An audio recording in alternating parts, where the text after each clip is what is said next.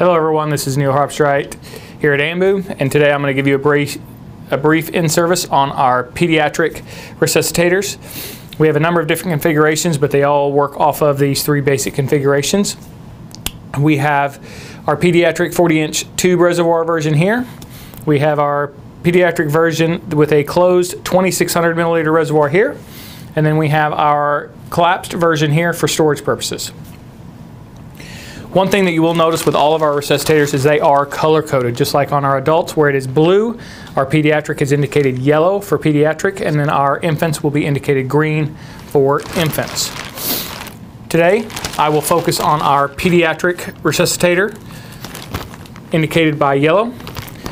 One thing that we do incorporate in our external packaging is our perforation. This is a quick release perforation that comes right off. If you see this perforation is missing from the bag, that means it has been tampered with. There could be something missing in the bag, it could not have all its parts, or it could have been used on other patients.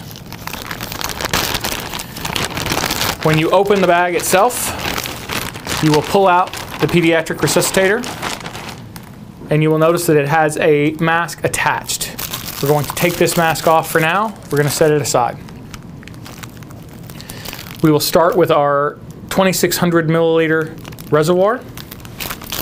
This is a very lightweight but strong gauge plastic, and we've designed it to be that way for a number of different reasons. As we move forward to our compression unit, like our adults, has a pre-manufactured seam there so it can be collapsed like we have here. This will allow it to be protected when it's in storage. We also have our integrated handle, just like we do on the adults, where you can put a couple fingers in there and give very consistent ventilations. You can also relax your hand and hold the bag with your shoulder or your forearm and upper arm. It also reduces hand fatigue and prevents blistering. As we move forward on the bag, you will notice we have a 40 centimeter pop-off, which is standard on all pediatric bags. Currently, it is in the non-overridden position. To override this, it clips and flips up just like that. To disengage the override, which is the way it comes out of the package, you just flip it back. We also have, just like on our adults, our medication delivery port, where you can deliver any type of cardiac care drug or pediatric care drugs through the resuscitator. You can also do ET CO2 monitoring through this port.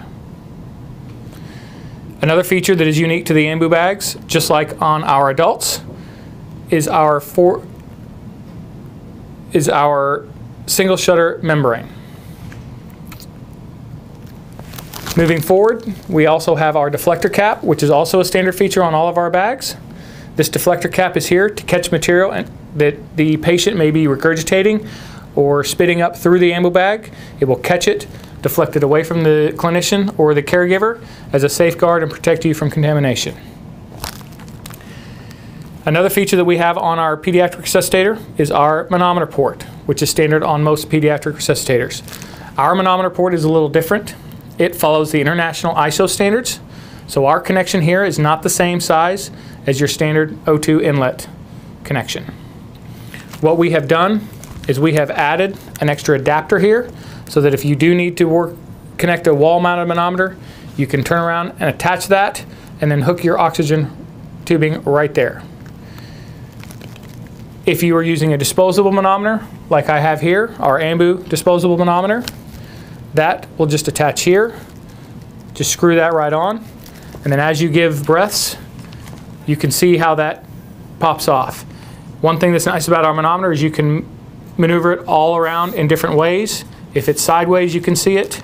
If it's straight up, you can see it. So everyone at the bedside that's administering care can see what our manometer is measuring. Moving forward, we have our deflector cap, which we talked about. To put a PEEP valve on, you just take that off. We have a standard Ambu PEEP valve here. You're going to put that on with a twist, just like on our adults. It will create a friction seal. And from there, our PEEP valve will stay secure and snug while you're administering it. Now we go back to our mask. Just like on our adults, it has the quick tear away dust cover, so that if it were to fall and be dropped while taking it out of the bag, it protects it from becoming soiled. Just like on our adults, we have that defined bridge, so you can very easily grip that mask and get a good seal around the patient, especially if this mask becomes soiled. The other item that is nice, just like on our adults, is that defined nose bridge to get a good, very good seal around the bridge of the nose. To attach our mask, you will attach it here at the patient point. Our mask and our bag can be rotated in 360 degrees. Our resuscitator here can also be rotated. Our resuscitator here can also be rotated so that you can move that handle out of the way if you choose. That concludes our in-service today. Thank you for watching.